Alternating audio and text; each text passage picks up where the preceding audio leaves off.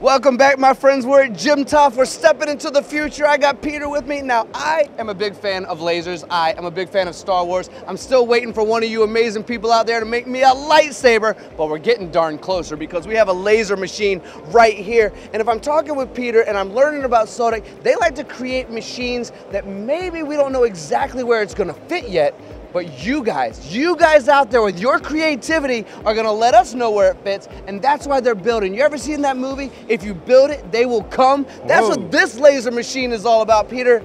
We can actually do so much on this machine, but we're still figuring out its best uses. We're stepping into the future. Yeah, listen, I've only seen it yesterday, and I'm thinking, hey, where's this gonna fit? But you know, that's been the process over the years with Sodick, but this is going to be the future. This is going to be where you're going to look at it and go, hey, that's a problem, I can't do that. That's the machine for me. You know, Peter, I think you've been doing this about 40 years. I don't want to date you. You look like you're about 30 years old, but you say you've been doing this for about 40 years, and you just told me I learned about this yesterday. Yeah. For someone of your expertise to be learning about this as well, I can only imagine what the folks on camera want to know about this machine. Well, this machine, it can drill, it can improve the surface finish, it can drill at certain depths. It's really aimed at the medical industry, we think, but hey, let's see. We're going to release the information and we're going to see who comes towards us and who wants a sample cut. It could be defense, it could be aerospace, it could be medical. My opinion, it's medical, but let's see.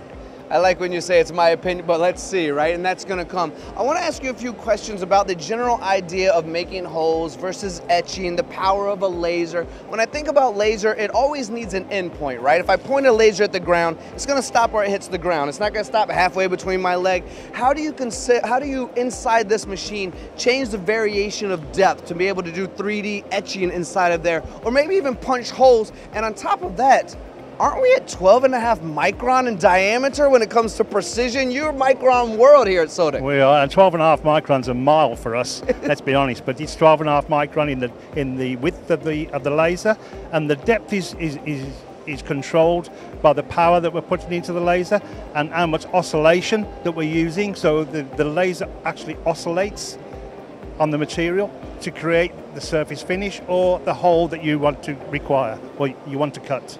You know, my curiosity continues, and we want to keep these videos around 5 or 6 minutes, but my brain won't stop, Peter. It never stops, and I always want to learn more. So we're talking about, you said 12.5 micron is a mile for you guys, right? Yes. In the world of etching, I would say that oftentimes precision it's needed, but it's not micron needed. And what you guys are doing, I'm bringing this full circle to the medical world you mentioned that it might fit into. You're talking truly microns in the etching and the whole world based on the oscillation of the laser itself, right? Yes. And you're getting into materials that hadn't really been touched by Sodick previously. Correct. Well, we generally work with conductive materials, but actually this machine, it doesn't have to be conductive. This machine, it can cut ceramic, so we can cut very thin ceramic parts, which we feel would be fitting into the medical market too.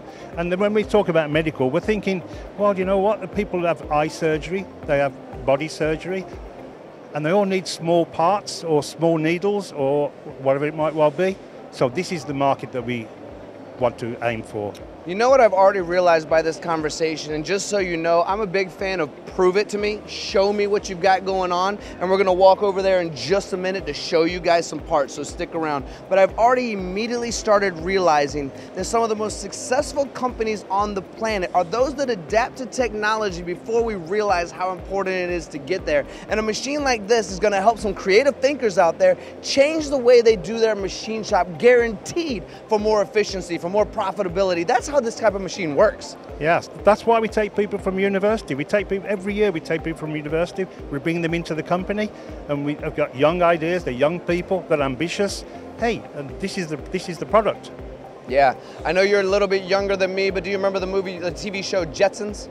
I do, yes. Yeah, I think this is stepping into the future It even is. further than the Jetsons themselves. And if you Google this as we walk on over to these parts, I believe the Jetsons was actually a futuristic show which takes place right around now, so it's a modern thing. But let's invite the camera into this general area. Here's some ceramics, which you're not normally doing. Here's a nice little design of some buildings, and here's some etching over here. Let's describe what's going on when we talk about the machine's laser capabilities, Peter.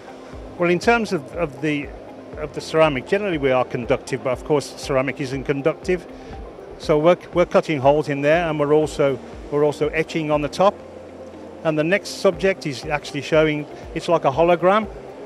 So we're going to control the depth of the laser, so it is creating a hologram in the material. And then we just move on to the materials. So we got stainless steel, we got tungsten, we got SKD11, which is a general tool steel. And there'll be different samples. Some will have holes all the way through, but some will just have like laser marking. It's just to show what this machine's capable of. Somebody out there's got to look at it and go, hey, I can't do that. How am I going to do it? But I can now. But I can now. Yeah, there's really creative people out there. I guess at the end of the day, what we're describing with this laser machine, as I look at these parts and materials and these holes and the accuracy and 12.5 micron and what's required in the medical world, some aerospace components, the fact that there are parts out there right now that'll take 30, 40, 50, 60 different areas, and then as we have people walk right through, which I don't mind at all because we're at a show and that is perfect timing, what I realize is that we're going to be able to combine operations with precision, and someone really creative out there is going to change the way their shop is done. That's what I'm learning from this conversation. That's what we want, and that's why we're here. Perfect. Again, step into the future, step into JIMTOF, step into Sodick. Absolutely the way to change your machine shop.